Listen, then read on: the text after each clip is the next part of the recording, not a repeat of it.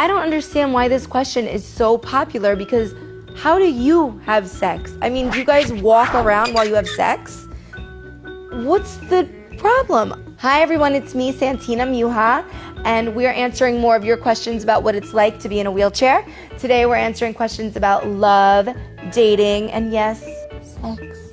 And I want to remind you that these are all very personal answers. I do not speak on behalf of everyone in a wheelchair. I'm only speaking on behalf of myself. Do you think there are any advantages to dating in a wheelchair? Yeah, if you date me, we're gonna get really great parking at sporting events and also really great tables. Sometimes I don't even need a reservation. Do your dates ever offer to push you around in the wheelchair as opposed to letting you do it yourself? Does this make you feel angry or awkward? No, not angry or awkward. I actually like when a guy offers to push, but if a guy just starts pushing me, then I think that's weird, right? Because would you ever just go up behind a girl that you're dating and pick her up and start carrying her? Has a guy ever been able to pick you up and almost cradle you?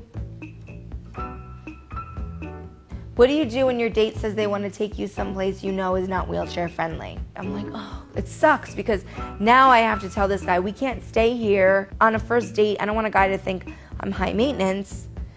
Well, I mean, it's not that I'm not high maintenance, you know, but it's like I'm not high maintenance because of the wheelchair. How awkward is a blind date for you?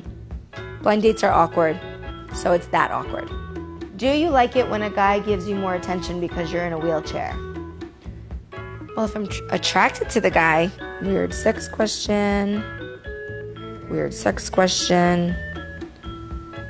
illegal sex question? All right, I guess it's time to answer the big question, can you have sex?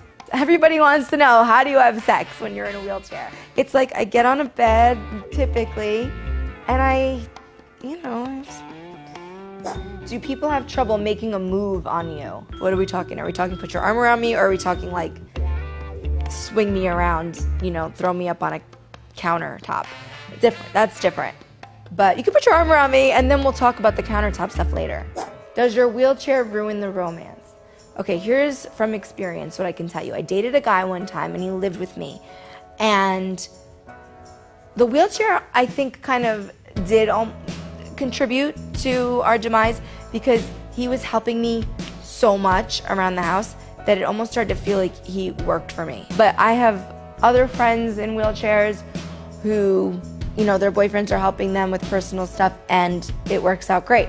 But just, I think, keep the lines of communication open, because you don't want to be in a situation where you're asking too much of somebody and you don't even know that it's too much, right? So just talk about it.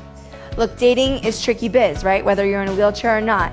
So if you are in a wheelchair, then don't give up. If you're not dating someone, you can totally do it. And if you're attracted to somebody in a wheelchair but you're not sure if you can date the person, I say give it a try. It's probably not as different as you're thinking. There's gonna be stuff that comes up for sure. But I mean, tell me one relationship you were in where stuff didn't come up. You know what I mean? Or where it was easy.